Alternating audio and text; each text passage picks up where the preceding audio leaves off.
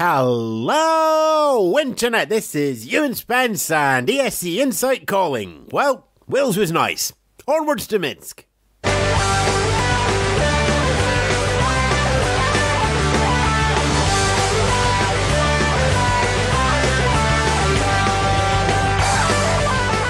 Yes, good afternoon, good morning, good evening. Welcome to another roundup of the news from the world of Junior Eurovision and the Eurovision Song Contest. Coming up in today's 15-20 minutes or so, hello new national final, goodbye to a fan favourite, and the Melfest merry-go-round spins a little faster.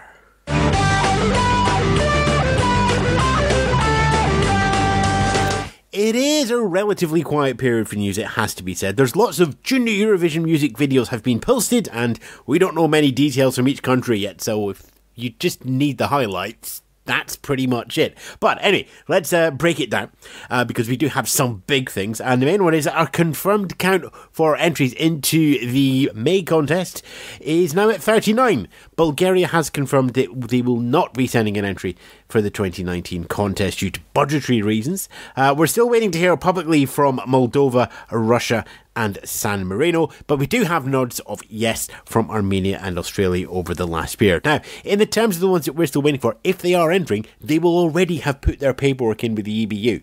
That had to be done in September, but you did have a period up till about mid-October, so nowish, that you could withdraw without paying a penalty. But nothing in that says that you have to actually say it publicly. So we will just leave that up in the air and see what happens.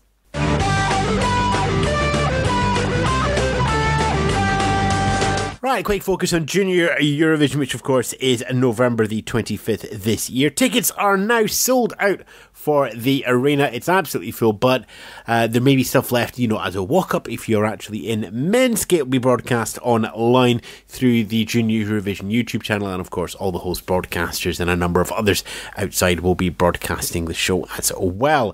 Two results to pick up from the period. The first one is Wales, and of course the first Welsh national final for Junior Eurovision has taken place. Manu fought through a first round that saw 6 running in total. A jury cut that down to 3, and all 3 of them sang the winner's song, and the televote decided that Manu would be the performer to take that onwards to Minsk. The song is pretty much finished in terms of being polished, and the video is expected imminently, so depending on when this podcast goes up, it's either just happened or it's about to. Head over to S4C's web pages to find details on that. In terms of the national final itself, it is the first one Wales run. I've done a full write-up of it back at ESC Insight. Ireland have started their process through TJR, and the 2 qualifiers from the first semi-final are through. 7 ran. There'll be 3 more semi-finals and up to 2 wildcards from those that didn't qualify, which will give us a national final taking place on November the 11th of up to 10. I say taking place on the 11th, I mean broadcast on the 11th. It'll actually be pre-recorded so you can get the songs and submissions and everything into the EBU in time, but that just keeps everything nice and close and tight and better run up for the broadcaster. Other things to point out from Junior Eurovision: Azerbaijan has submitted their song to the EBU now, but we await the public reveal. We're still waiting to hear that song, and along with the music from Poland, Macedonia, and of course Ireland, as we already know. Georgia has released their song, amongst many others releasing their song and the music videos, so head over to the Junior Eurovision YouTube channel where you'll see the music videos, the national final performances, selection performances going on there.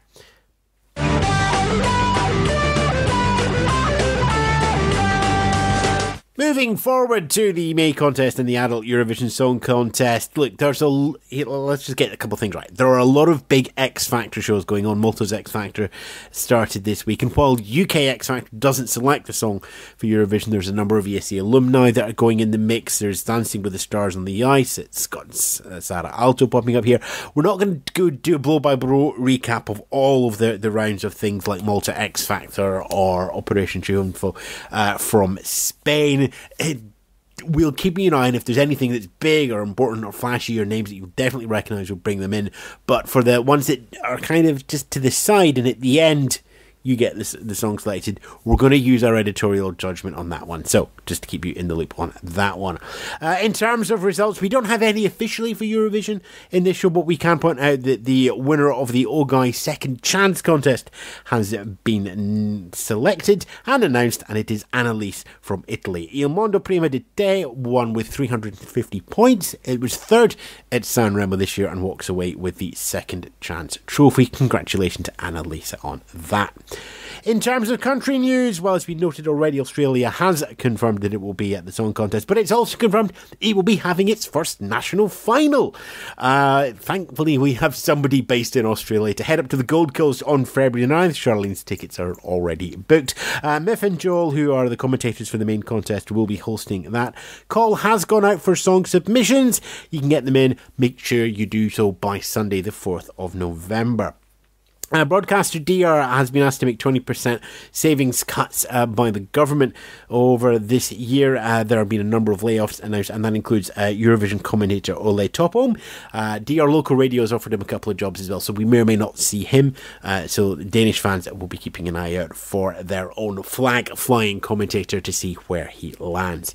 France also in some recruitment changes as well. We have a new head of delegation in the form of Stephen Clarima, replacing Eduardo Guerrero. Waiting for confirmation on what that will change, if anything, to Destination Eurovision. Previously announced that all the shows would be live. I suspect that will carry on because part of this change is to bring everything into in-house and rostered staff at the French broadcaster.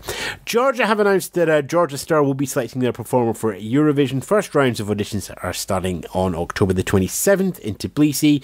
Then it will go on a tour. They'll have their first air date January 1st. See stuff about Malta, X Factor and stuff. That applies here as well.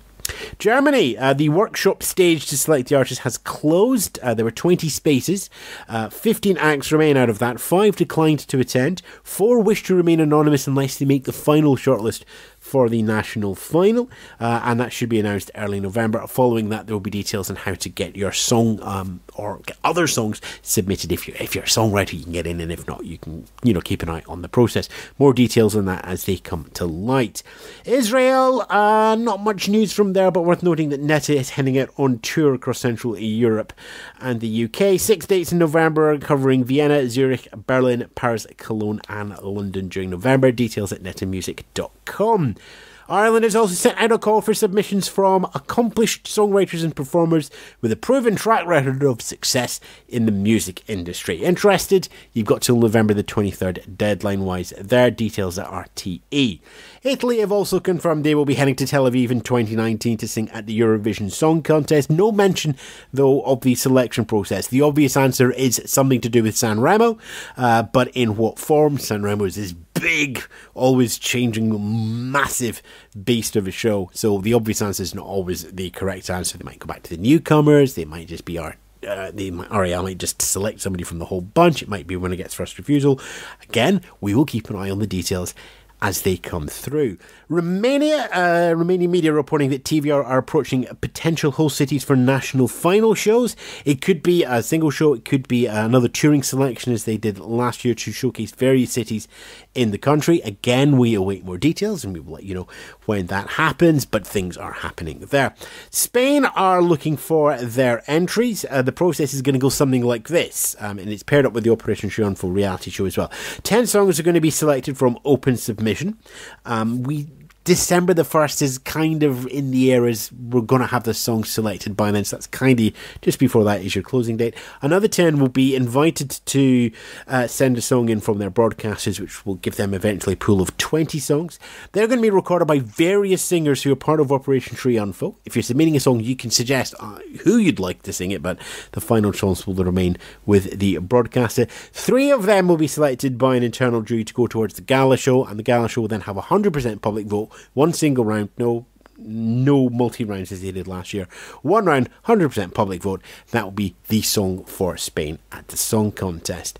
And to finish our look around the countries, we've got the rumour mill Melodifestivalen merry-go-round going through. Aftonbladet as calling out 3 names as looking to return to the contest.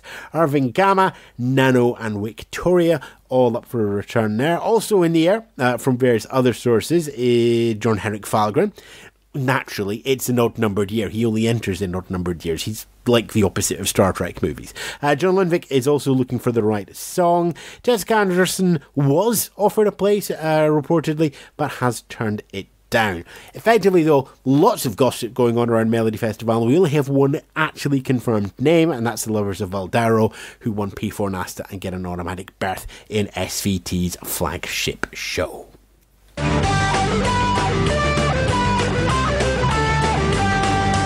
Looking forward, dates for your diary in the next fortnight or so. Two of note, if you're a songwriter looking to get in with Songvakeppnin and Iceland, you have until October the 22nd. Deadline for submissions closes then.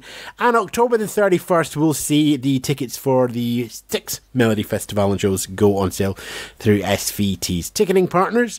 If you're really looking to buy your tickets, Eurovision concert ticket sales are open as well, and Eurovision concert is the first week in April. Obviously, we don't know the lineup at all there. Neither do we know that from Melodifestivalen, but you're just going to have to cross your fingers and get the tickets in there quick. In terms of ESC Insight coming up, well, as I said, we've just posted up a look back at the Welsh Junior Eurovision and National Final, and there's some pictures of train stations and stuff in as well now to keep some of you happy.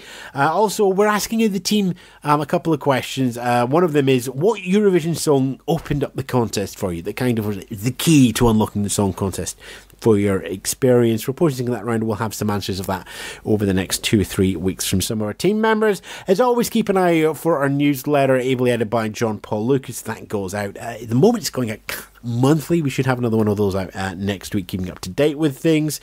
Patreon continues. You can support the website and our podcast and everything else that we do from as little as $1 a week over at patreon.com/ESC Insight.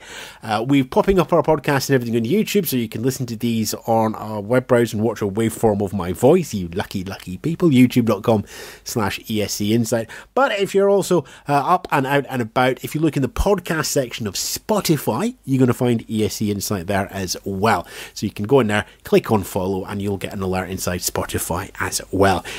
Look, we're everywhere. If you want to find us, you will find us. That's the whole goal of thing. If you want to find news and details of the Eurovision Song Contest and analysis, head back to our website, escinsight.com, and you'll have more details also from day-to-day stuff on Twitter, Facebook, and the usual social network hangout.